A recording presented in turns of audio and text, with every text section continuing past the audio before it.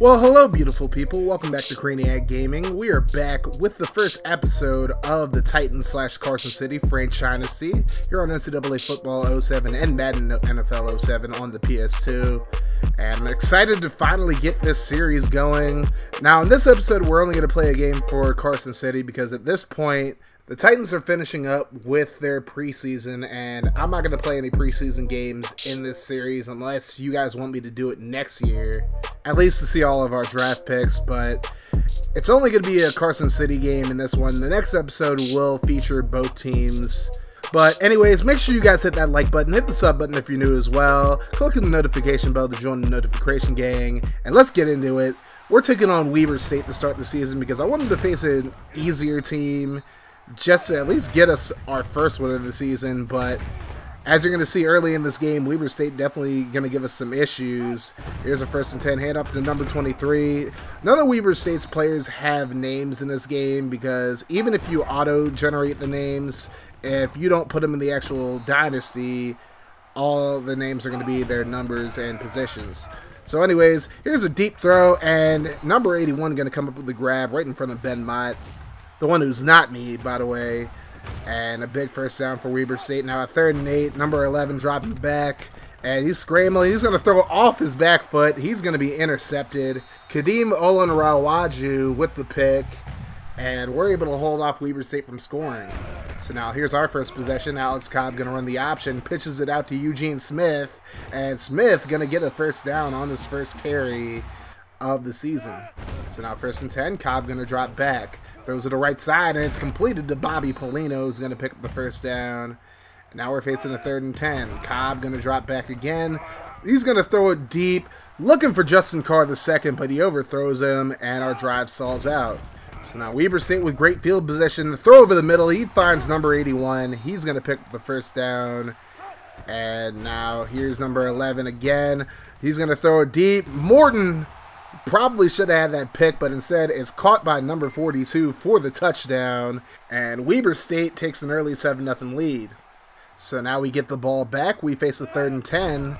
Cobb going to roll to his left, and it looks like he's going to scramble. No, he pulls back, and then he tries to run again, and that hesitation may have cost him a first down. We go 3 and out. So now 2nd and 10 for Weber State, and a nice carry there by number 23. Brings up a 3rd and 5. Number 11 going to throw it deep to nobody in particular, looking for number 81, but overthrows him, and their drive stalls out. So now 1st and 10, Alex Cobb on the option, and he finds a lot of green in front of him. Nobody's going to catch him. A huge touchdown run for Alex Cobb, a 57-yarder to the house. And there was not a single Weber State defender in front of him as he got outside. Probably could have pitched it to Smith if he really wanted to, but I don't know if Smith would have picked up the touchdown. But Cobb didn't really need to pitch it anyway, so he might as well just take it himself. So now a little wide receiver option, and broken tackle by number 23 breaks a few tackles, and Weber State now is going to have the ball at the 43-yard line. Now a 2nd and 7, play fake by number 11, throws over the middle, finds 81. And Blake able to bring him down, but not before he gets to the 35-yard line. Weber State's offense a lot more potent than I thought it would be. And here's number 81 making the grab. Gets inside the red zone. 4 catches, 80 yards in the first quarter for him. So now 2nd and 10. 11 going to throw it to number 7. And he's going to fight his way into the end zone for the touchdown. Max Taylor couldn't drag him down in time. And Weber State's going to end the first quarter with a 14-7 lead as number 7 showboats a little bit. And now we go into the second quarter, 2nd and 7. Here's Cobb looking, and he's going to throw the interception there. Number 22 going to pick it off. And honestly, that's one thing we're going to struggle with the first season. It doesn't really matter who plays quarterback for us. None of our quarterbacks are particularly accurate. So we're going to have to deal with it, unfortunately, as number 84 makes the grab for the first down. So now here's number 11 looking for the tight end, overthrows him. He's going to be intercepted by Justice Red, and he's going to take it up the right sideline, and nobody's going to catch him. It's going to be a pick 6 to tie the ball game up. Justice Red making a great play on the ball and takes it back 73 yards for a touchdown. Now number 11 threw it to the right guy. He just overthrew him. He threw it right above his head, and Red able to get the pick. Takes it all the way back, and we're tied at 14 now.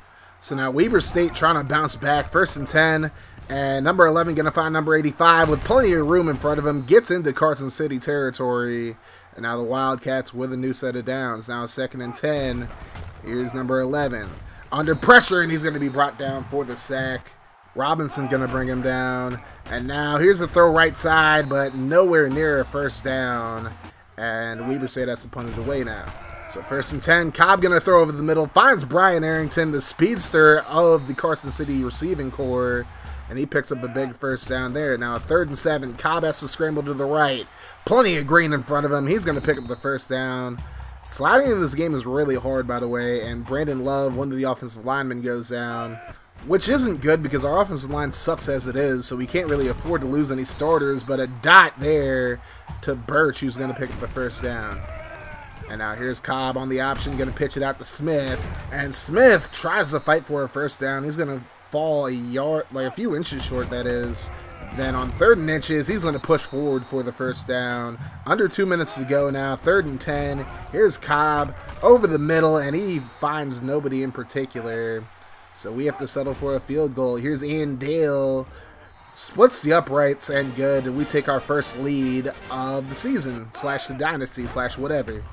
So now, here's Weber State trying to get a first down here, but they're going to be a yard shy. Now at 3rd and 1, they're going to hand it off to number 23. He's going to find a lane, picks up some good yardage there, gets the first down into Carson City territory.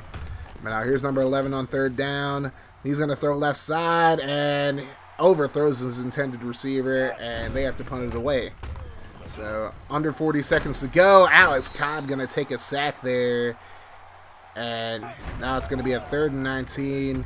Cobb looking. He's going to throw right side, and it's incomplete, but there is a flag on the play. It's going to be pass interference on Weber State. So we're going to get the ball at the 30-yard line now. And last play of the first half, and Cobb is just going to let this one fly. And he is going to find Brian Arrington, but Arrington nowhere near the end zone. But still a great grab anyways. We go into the half up 17-14, but we are really struggling with Weber State in this one.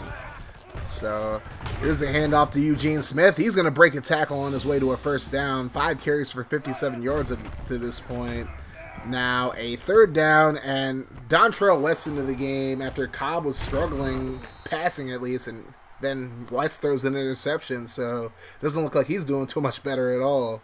Might have to get Cobb back into the game now. 3rd and 7. Here's number 11 back to pass. He's looking over the middle. He's going to be intercepted. Ogden Billups with the pick. And their quarterback's not doing very well throwing the ball either, honestly. So West's still in the game. Here's a little play fake, and he's going to throw right side, and it's caught by Justin Carr, who's going to get into Weber State territory. Big first down there, and a great catch by Carr. Definitely one of the more dependable receivers on this team. So now 2nd and 10. West going to run the option to the left side. Pitches it to Smith. Smith going to be just shy of the first down marker. So now 3rd and 2. West on the play fake. He's going to end up just dumping it off to Smith. Smith with plenty of green in front of him. He's going to get inside the 20 up to about the 13-yard line.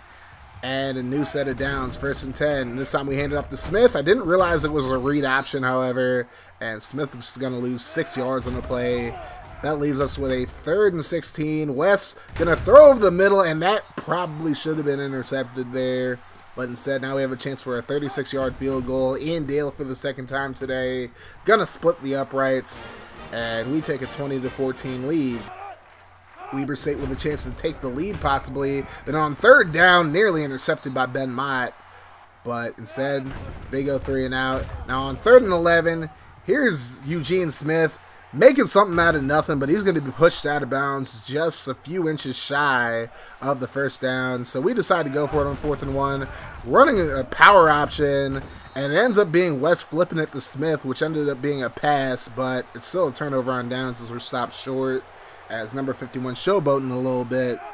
But we get the ball back now, 2nd and 10, and an interception thrown by Dontrell West. And now Weber State going to get the ball right back, as 47's pretty hyped. But now they face a 3rd and 10. Number 12 on the play fake. He's going to be brought down for the sack. Number 11 got pulled after throwing all those interceptions.